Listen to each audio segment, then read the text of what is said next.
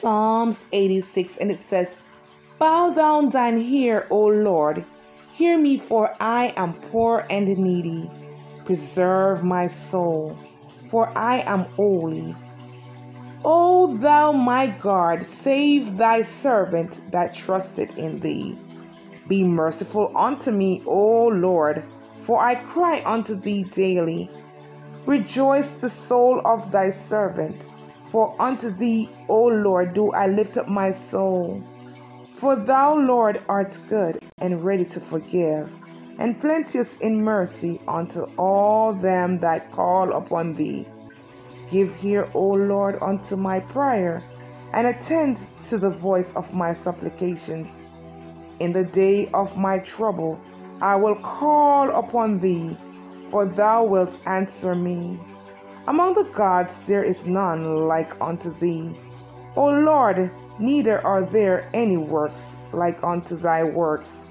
All nations whom thou hast made shall come and worship before thee, O Lord, and shall glorify thy name. For thou art great and doest wondrous things.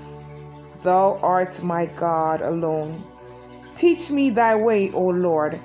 I will walk in thy truth. Unite my heart to fear thy name. I will praise thee, O Lord my God, with all my heart, and I will glorify thy name forevermore. For great is thy mercy toward me, and thou hast delivered my soul from the lowest hell. O God, the proud are risen against me, and the assemblies of violent men have sought after my soul, and have not set thee before them. But thou, O Lord, art a God full of compassion, and gracious, long-suffering, and plenteous in mercy and truth. O turn unto me, and have mercy upon me. Give thy strength unto thy servant, and save the son of thine handmaid. Shew me a token for good, that they which hate me may see it, and be ashamed, because thou, Lord, hast opened me and comforted me. Here ended the reading of Psalms 86. Glory to the Father, the Son, and the Holy Ghost. In Jesus' name, amen.